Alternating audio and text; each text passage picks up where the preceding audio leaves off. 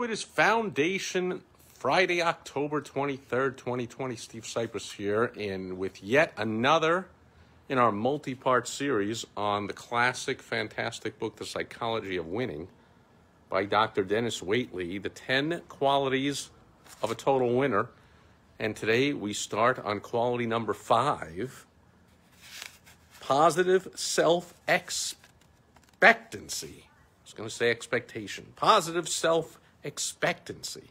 So Dr. Waitley writes, every winner can be identified easily because of his or her positive self-expectancy.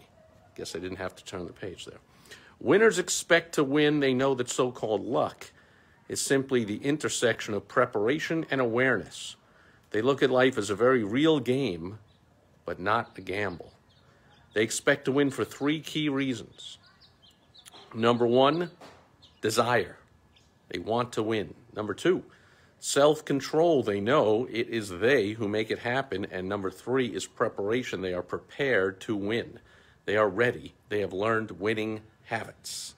If an individual is not prepared, he or she simply does not see or take advantage of a situation. I see that all the time in business. Amazing opportunities. The people hem and haw, and I don't know, and I just, ooh, ah, whatever, ooh, ah. Don't know a good opportunity when they see one. They're just not prepared, and so they miss a lot of opportunities. Winners seem to be lucky because their positive self-expectancy enables them to be better prepared for their opportunities. The single most outwardly identifiable trait demonstrated by a winning human being is that of positive self-expectation, which is pure and simple optimism. The winner always expects the best outcomes. Doubters don't win. Winners don't doubt. Every individual tends to receive what he or she expects in the long run. Not every time, in the long run. You may or may not get what is coming to you, or you may or may not get what you deserve, but you will nearly always get what you expect. Losers generally expect such occurrences as the loss of a job, bankruptcy, a dull evening, bad service, failure, and even ill health. And Dr. Waitley goes on, he's a doctor after all, talk a lot about psychosomatic science. What does he call psychosomatic medicine? The study of the relationship between the mind and the body and how each affects the other. Scientists know that disease is not necessarily caused by germs. Everyone has germs, but only a few become ill. Instead, the cause of disease is closely linked with the way individuals react to life. The line between stressful life changes, expected anxiety, and health changes seems to be associated with the body's immune system. Situations which arouse fear and anxiety suppress many bodily functions, and they suppress antibody production as well. Now, we see that here in the U.S. as we're coming into the home stretch of this campaign season. It seems to always be campaign season with these politicians. They're always running for office, and the campaigns go on for years, at least here in the U.S., incessantly. But our presidential election, at least, is 2 weeks away, and it's such a stark contrast. You can see it, just what Dr. Waitley's talking about here, between positive self-expectancy and negative self-expectancy. We got one candidate who exudes confident and positive self-expectancy. As you know, they talk about this virus going around. Oh, we're turning the corner. It's going away. The vaccine's coming soon. We got all kinds of things happening, going at warp speed, and great companies are developing great therapeutics and vaccines, and we're going to open back up. Things are going to get back up. They're going to be better than before, blah, blah, blah. And the other candidate exudes fear and anxiety and negativity like a total loser, which every other time he's run for president, he's lost dramatically. This one will be the most embarrassing of all, of course, because it's all the same nonsense as went through 4 years ago, where supposedly, oh, he's ahead, and that's all total BS. And the guy walks around and wears a mask when nobody's within 20 feet of him, exuding fear. Not to mention he wears a piece of cloth on his face, which all science has proven for all times does nothing to help either not spread the disease or not get the disease.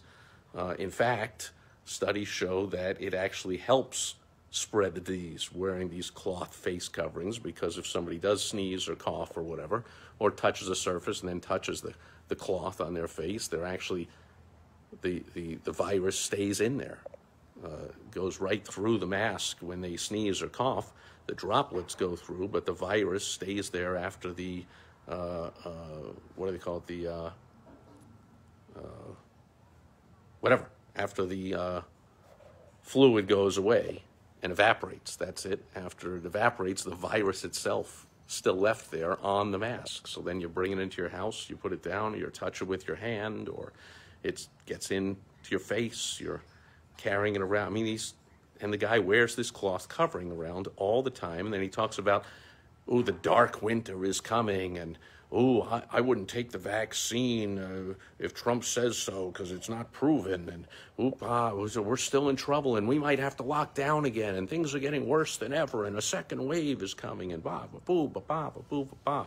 That's the choice. We have the choice between a winner and a loser, and you have the choice as well, like Dr. Whately points out. You can go through life like a winner, successful business person, positive self-expectancy, always looking for the best, or a total loser, career politician, always spreading fear and anxiety.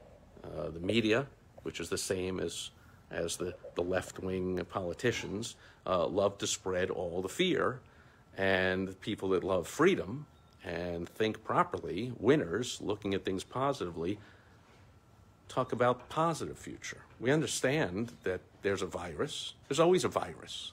There's a virus, there's a flu, there's a cold, there's always things going around. Every time you hop in a car, you can die in a car crash. We understand that.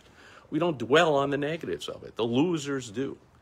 So we see that right here. We see this chapter, what Dr. Whately is talking about, it extremely pronounced in the two choices we have in our presidential election here in the U.S. this year. We have the total winner, positive expectancy, and the total loser with the fear and anxiety and negative expectancy. Now, in your business, in your life, you decide which you want to be, which you want to bring in to your life, to your business, to your family, to your employees, to your friends, to your customers, clients, patients, members.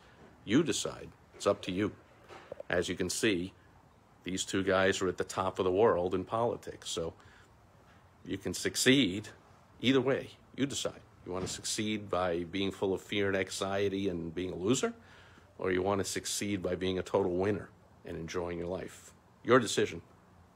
Choose wisely. That'll do it for Foundation Friday. Thanks for being here today. I will catch you back here tomorrow with some tips on making money with social media, because it will be Social Media Saturday. Catch you then. Over and out.